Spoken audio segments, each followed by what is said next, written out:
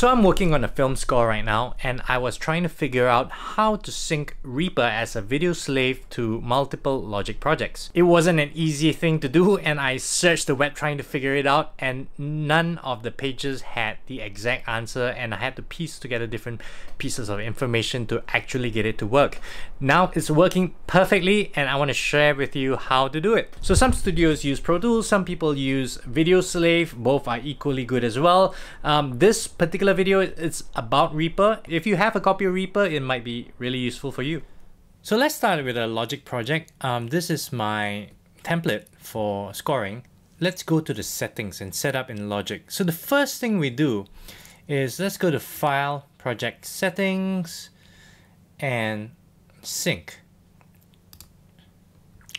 Now, the important thing here for film especially is to make sure the frame rate is right, and in this case it's 24, and the bar position is really important as well. So I always start my cues from bar 5, which is where the playhead is now, and I set it such that bar 5 plays at SIMT 00000, everything zeroed. So the bar 5 is where the cue actually starts. And in Logic, you gotta be careful because sometimes the sync point is actually like this. 1 hour in, you gotta make sure that everything is zeroed here, just to make sure it can work well with Reaper. So 5 and 0 on everything. Now, let's set up the IAC driver. So let's go to our audio MIDI setup, and there's an IAC driver here. So let's double click that. And just in case if you don't see this, make sure you're at the window and Show MIDI Studio, which is, you will say Show MIDI Studio here, and you'll see this window here. Double click on IAC driver, and I've created 2 ports. So you can, to create ports, you can just press the plus button. And I name one MTC, just double click them to name them, and I name the other one MMC. So this is for the MIDI timecode, and this is for the MIDI machine code. So that's pretty straightforward. That's what you need to set up the IAC driver to pass MIDI between the 2 applications. Now, the thing about IAC is that it doesn't seem to pass MMC, which is a MIDI machine control. It passes MTC timecode just fine, but MMC seems to be a problem. So we need another application for that, and it's this application called MIDI pipe. Now, MIDI pipe is another sort of bridge between that helps pass the MMC. And what we did was to create a pipe, you go to Edit, Add Pipe. So I have 2 pipes. Pipe 1, you can just name it here. And I add a MIDI out and a MIDI in. You can just drag it over or just double click it. On the MIDI out, it goes to MIDI pipe output 1. And on the MIDI in, it goes to MIDI pipe input 1. And on the MIDI out, make sure it's a pass-through is on. And then I created another pipe called pipe 2. Now, pipe 2 is the MIDI in comes from MIDI pipe input 1, and the MIDI out is the IAC driver MMC, not MTC. That's the machine control side of the IAC driver, and it's also passed through. So once you set up those 2 pipes, pipe 1 and pipe 2, then you're done on the IAC and the MIDI pipe side. That's sorted. So you can just minimize that. Don't close it because it's not going to work if you close the application. Now back to Logic. Let's go to File, Project Settings, Sync. Now we got to do one more thing. Under MIDI, this is the part that's important, the bottom part.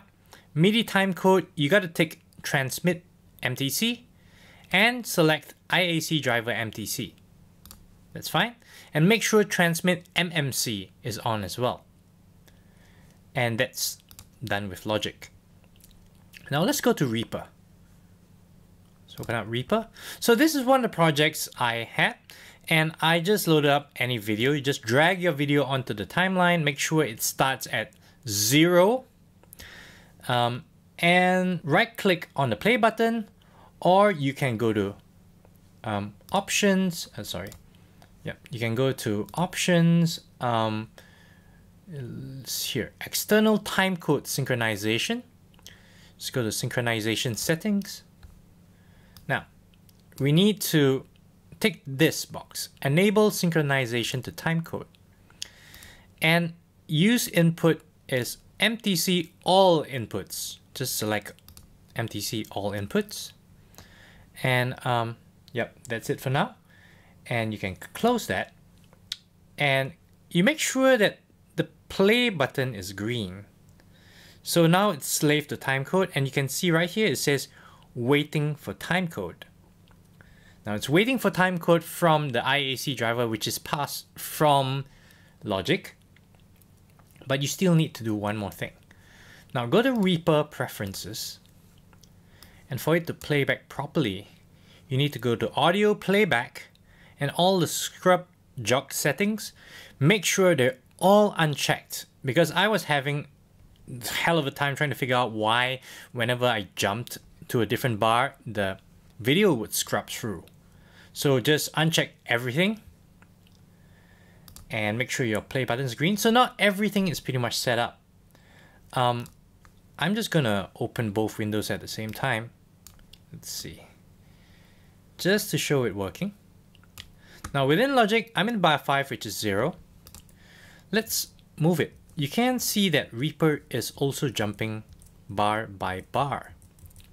And the wonderful thing is you can also go frame by frame. So I'm going 1, 2. You can see that. Let's open up a giant time display. I'm going to just drag it in. There we go. And 2 frames, 2 frames. And as we move, you can see that they are matching up. So that's fantastic. Frame by frame movement's fine. And as we play, both are playing and the video is playing as well. So there you go. Pretty straightforward. You can drag this window to your secondary monitor or even your third monitor or TV. So that's how you sync everything, and it makes life a whole lot easier when you're scoring a long film, or something that's a bit longer than that needs a few different kinds of cues. Well, I hope that helped. I was super stoked when I learned about that, and I hope you find it useful as well, and good luck for your next film project.